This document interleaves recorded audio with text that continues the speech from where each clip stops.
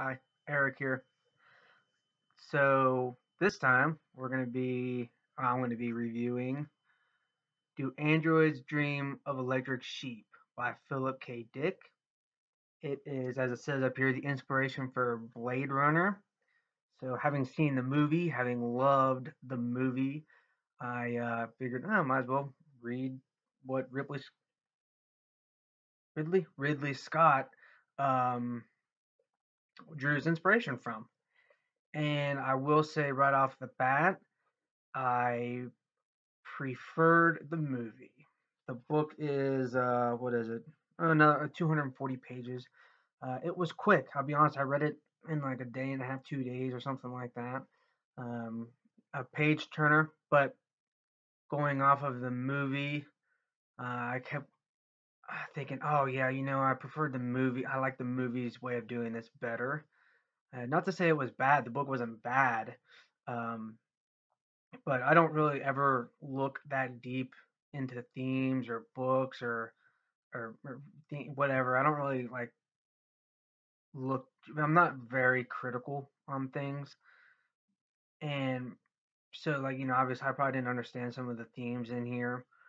Um, so really, all I basing this off of is my comparison to the movie. And for someone who does, I do prefer like action. Um, and the book made you think. But let me start. Um, Do androids dream of electric sheep? Um, if they're it, uh, Deckard is our main character. Got that noir detective. The whole series has that kind of detective feel to it, and I love sci-fi. I guess kind of fantasy. I don't even know sci-fi fantasy with the obviously this review is gonna have spoilers, so but with the androids in it, how the question of is it right to kill something that is essentially human. One of the things I loved about the book, which was completely omitted, which I guess comes from the title, but is humanity's a reliance upon animals to prove their empathy. And I just thought that was a really cool concept. If you didn't have an animal, then you were deemed something wrong with you. You weren't mentally fit to live on your own, or to live with other people. There was something wrong with you. And so our main characters like Deckard's obsession with owning a real animal, and I don't know, it's found it fascinating. I really like that concept.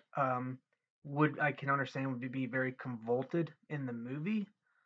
Uh, so they dwelled on that a little bit. I think like I mean, I don't even, I don't really care for Rachel in the book as much. She I don't know, I preferred her movie version more. I think the way they described her in the book was I don't know, like a child kind of, but I don't know, I really liked her in the movie. I feel like she she didn't, I don't know if she served much of a purpose in the book in my opinion. She was there to what did she do? Just prove that she's an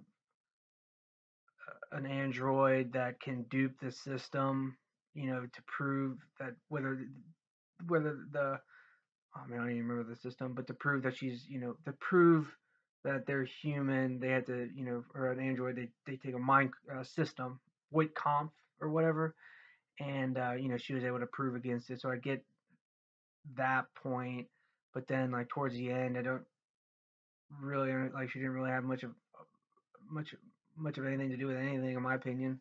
But I feel like she was more helpful in the book or in the movie.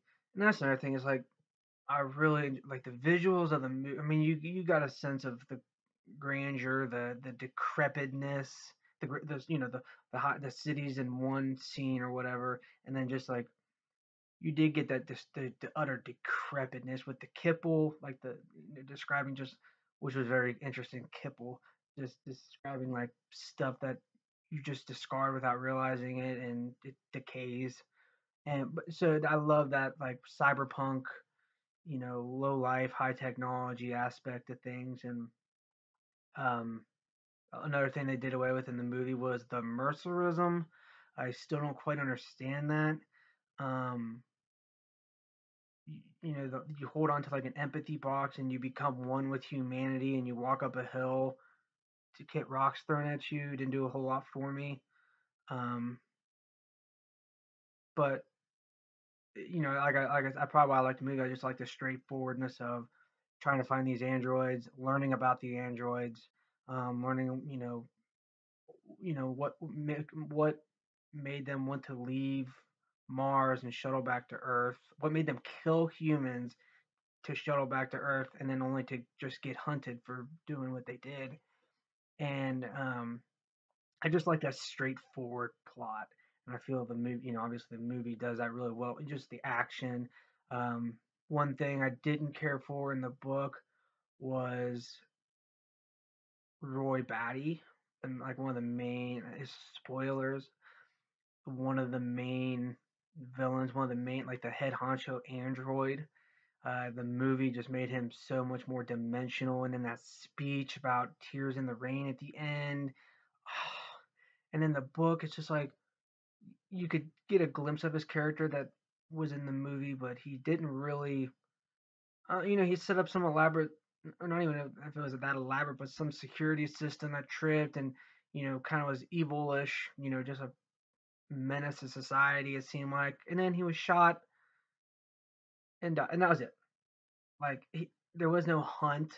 Like that. I don't know. If, like the book is probably more about the themes, and whereas the movie was more about the progression of the story, the plot, the evil, the baddies, the bad guys that are Deckard is hunting, and it just focused on the main character, um, versus the androids. So I don't know if I would read this again. I'd almost just rather watch the movie because I love the grittiness of the movie. Oh, it's just so good. And like I said, the book, like they did the movie did the villain so much better in my opinion. It was cool to see the differences. Like Pris, she got a lot more. I didn't realize that she got as much. She got a lot of screen time in the book, and then her like destroying that spider. Just hammered home that she had no empathy for animals or any other living creature but herself. Whereas that chicken head, I don't remember his name. He did. And that's another thing. The movie I liked better is, I just liked his profession being a mechanical. He just had the mechanical dolls lying around, them creepy things and creepy dolls lying around in the movie. And then here, just he was a pet, robotic pet delivery for a robotic an android pet vet, I guess. But yeah, I don't know if I probably won't read it again. Um, like I said, it was good. It was interesting to see like just where the movie and the book diverged. Um, so and then like I think what the one android in the book was an opera singer, which I found interesting. And I do have to admit, I loved that scene where the opera singer, I don't remember her name, called the cops, and then Deckard got arrested and taken to the police station. And I'll be honest, like Philip K. Dick convinced me for a minute that we have been following an android the whole time, you know, and like I was pretty sure. It seemed like that. What where is this book going? Because Deckard's been living in this just his memory has been implanted. Like I love that twist, and then to twist it again and show that whole scene was made up, that it was all orchestrated by other androids that have escaped. And it's just and then they even like had another they even employed another human bounty hunter, which I which he didn't do a whole lot for me. Like kind of prove that there's other bounty hunters with other levels of empathy, I guess, and he lacked. He was like Deckard in the beginning. He just didn't care about killing humans, or maybe or didn't care about killing androids, but maybe found pleasure in it.